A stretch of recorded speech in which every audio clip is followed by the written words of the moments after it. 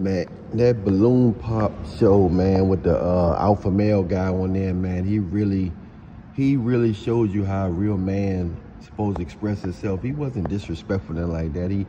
He was just letting them know that I'm not gonna be walked over, I'm not gonna be walked on, and that type of thing. So he was giving off them vibes more than anything. But the lady at the end, she liked him. You know what I'm saying? I think she liked his energy. I think he was feeding off the energy that he was getting. I noticed when he looked him in the eye, when he was looking him in the eye,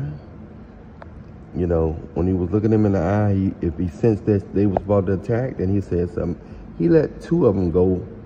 We gave him a pass. He didn't really come at them like that, but he was just letting them know, like, don't look down on me. If you don't like me, I don't like you as well. So he gave some of them a pass.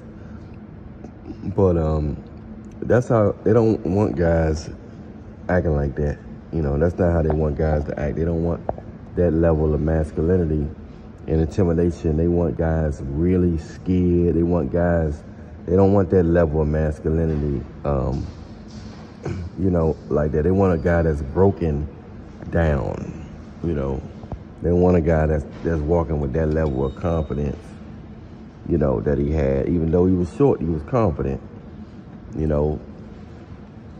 But they don't like that. Them the type of guys that I was, that type of energy, I was raised around them type of guys. Brothers, uncles, all the men, they had men like that back in the day. You don't see too many men that carry themselves like that, confident like that, you know what I'm saying? And willing to stand up for themselves, and whether in any situation, in any circumstance, they're gonna stand up for themselves. Not being ignorant, but just being defensive.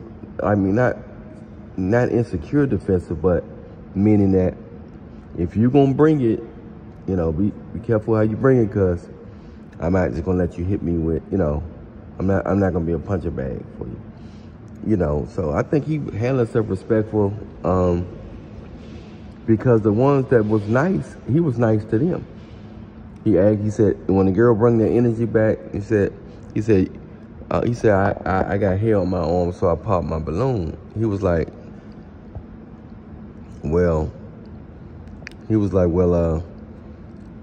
he said, no, it's all good, because he liked their humbleness, he liked their energy. He was like, you want the balloon back?